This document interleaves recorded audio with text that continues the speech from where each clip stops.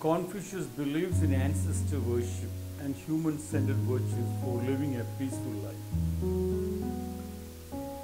That was what our discussion was from the last 942 days. Then go back to your family, to your joint family, to your family tree.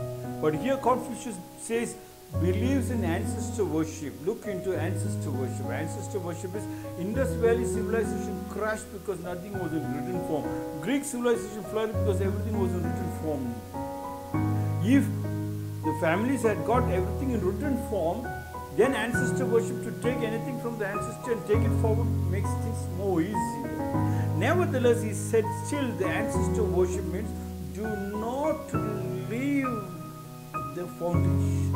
Ancestor worship means do not sell your family property. In fact, you have to add into the family property for another 1,000 years or 10,000 years. The whole family gets together, and then there is a very peaceful atmosphere. That is where they call it at the end of every meeting. Om Shanti, Shanti, Shanti. It means peace, peace, peace. Confucius believes in ancestor worship. When you say ancestor worship, it takes things deep inside. That means every one person, when Confucius said they thought ancestor worship is kind of a worship going on in the temples or in the places like that. He meant ancestor worship means go deeper, dig deeper, use your power. You have the power of 1,000-man warrior. Use the extremes of your power, physical as well as mental. Don't stop at the smoke.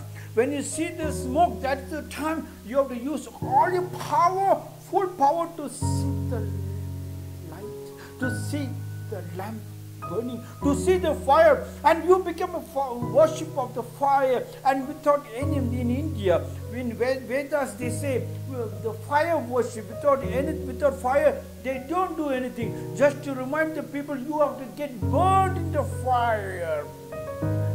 Everything you have to melt it out.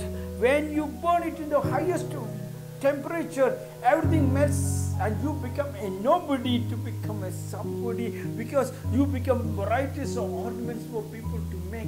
Yes. Confucius believes in ancestor worship.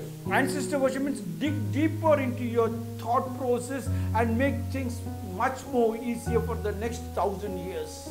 And human-centered virtues, that deep-rooted thinking and burning into the fire can happen only if your human-centered virtues means you are focused on your particular subject, because you understand wherever you go, you know you have to come back to your foundation. That human-centered virtues here is a samskriti, is a culture. Practicing the culture and polishing the culture makes you the greatest living being, because the whole body is your culture.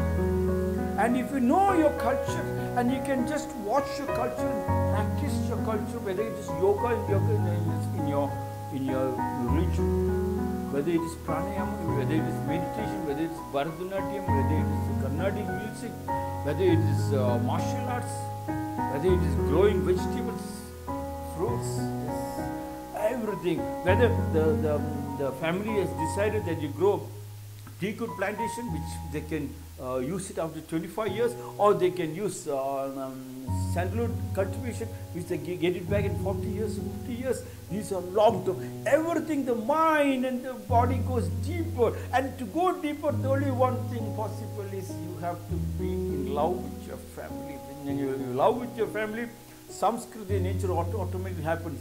That gives you a living